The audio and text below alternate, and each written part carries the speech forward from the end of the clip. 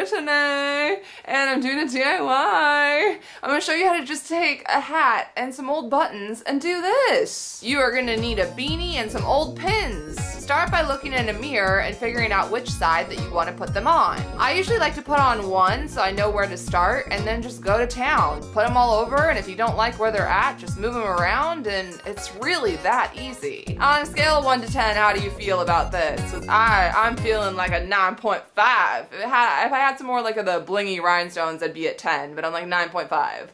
But let me know. Okay, bye. Mwah, mwah.